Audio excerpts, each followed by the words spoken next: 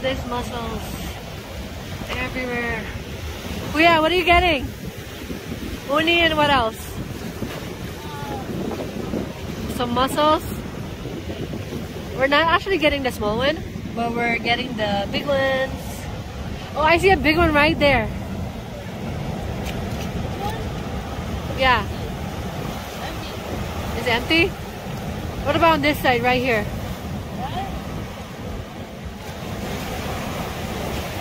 Ang dami ng mussels.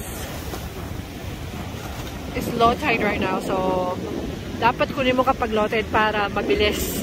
Tsaka easy. You're not fighting with a wave or whatever. But, man, ang dami. Sobra.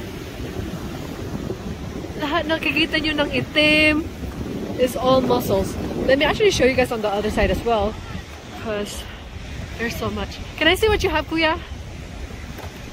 Look at all that. Let me go on the other side. Here you go. Can you pick one and show us the big one? Wow. Man, ang laki. And I touched it. Kung nasa Pilipinas lang to, ubos na lahat yan eh. Oh, wow. Kuya, are you getting more? So I'm here with my in-laws and my kids. We also actually found like a couple of unis, but there are more unis down there, but we're not gonna go there because the water is so cold and the weather is cold. It's pretty windy though. Let me go down here. Look at this, guys. Every corner and every area, ang dami ng mussels. Sobra. Tingnan mo yung anak ko. Kylie, what do you have there? Can I see what you have in your hand? I think those are empty. You need to put them back. Oh ma, they're empty? At least some of them are? No. Like, let me show you guys. You see? Parang inahapakan ko na, I mean, like, I'm stepping on the mussels. Kasi sobrang dami din ako. Hindi ko alam kung saan ako maglalakad. I'm trying to not step on them, pero hindi rin eh. Kasi super dami ng mussels, guys. Ang gagawin na yung mamaya, seaweed soup. Kasi yung mother-in-law ko Koreano. So, magsa-seaweed soup siya mamaya. Kaya kumukuha kami ng mussels dito para mas malasa, di ba? Kasi fresh na fresh. Tapos galing pa sa dagat. Tingnan mo, guys. Papakita ko sa inyo lahat. Ay! Tingnan ko mahulog, ah. Papakita ko sa iyo, guys. Tingnan nyo. Lahat yan. Mussels. Lahat yan. Tingnan nyo. Super dami ng mussels. I heard this one are like actually the most expensive seafood. But they can range up to $100 a pound. But correct me if I'm wrong, but that's what I heard. But I'm not gonna get them because I don't know how to cook them yet. But they're everywhere. They're actually together with the mussels. Tignan mo. Sobrang dami as in. Kung maglalakad ka pa doon, kahit saan, makikita mo lahat. Super daming mussels. Hindi ko lang kung ilang beses ko pero malulula ka lang. You're just gonna be shocked when you guys come here. Nasa California pala kami. Tignan mo, guys. Super dami. Nag-enjoy yung mother-in-law ko. Actually, they just came here to visit me. And I was showing them around inside here. So, yan. Ngayon, nag-enjoy sila. Kumukuha sila ng mussels.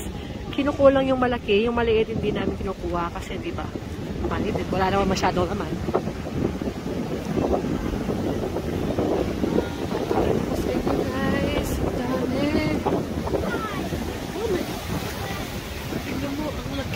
Too, guys. Kamay ko nila. Ito yung index finger. Oh, tignan mo. Super laki.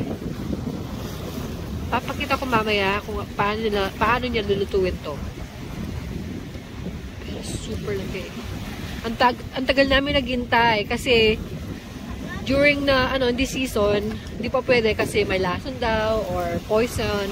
Mga ganon. Ngayon, pwede na. So, excited na kami matry. Look at my pile that I got. Let me see what the pile that you got. Show me. Are those all the pile that you got? Yeah, but there's some in the bucket that Kuya's using right now. My hands are full. Oh, wow. Kuya's Kylie. Hi. Hi. Oh, I like. We have an apple. And there's one more right there. Can you get it, please? Okay. Oh yeah, also guys, meron din silang abalone dito. Pero maliit pa rin sila. Pero, pakita ko sa'yo guys kung saan yung mga abalone. O, ganito yung mga abalone. Pero nakadikit talaga. Sobrang nakadikit. It's hard to like get them out of there. Super. Hindi ko kaya. Pero guys, ang ganda dito. Pakita ko sa inyo.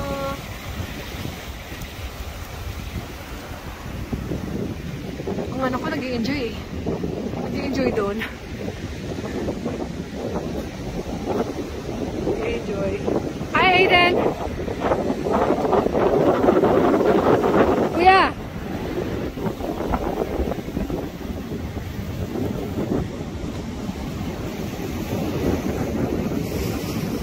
Oh, careful!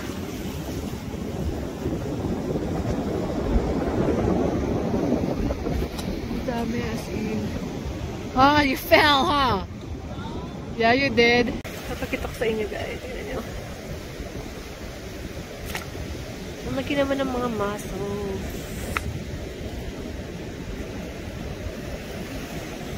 Super laki.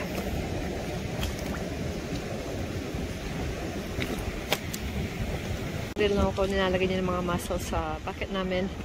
Kasi pwede na kami pumalik. Kasi, hindi lang kailangan namin, hindi namin kailangan na madami.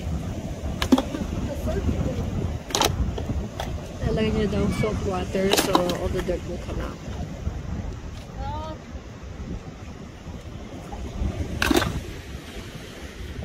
Put the water in there, salty water. Didn't put in the bucket? Oh, the big one. Oh, stop! Why is the big one touching? No, don't grab it. It's gonna poke me. Nag-aaway sila. It's gonna poke me if you're gonna grab it. Just pulling my hands.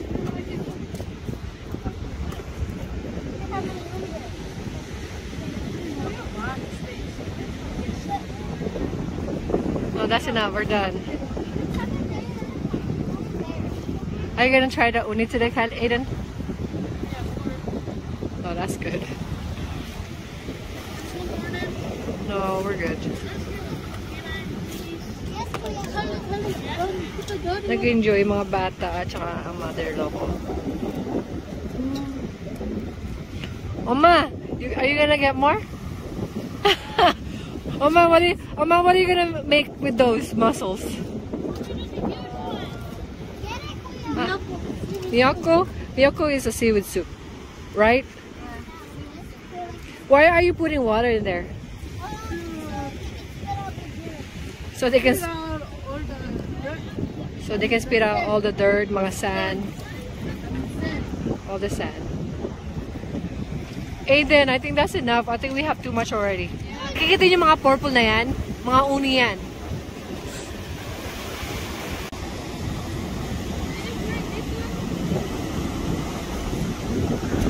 Ginawa ako siya ng uni. Dalawa pa. You got two uni at the same time? Oh, good catch. Let's see what you guys have.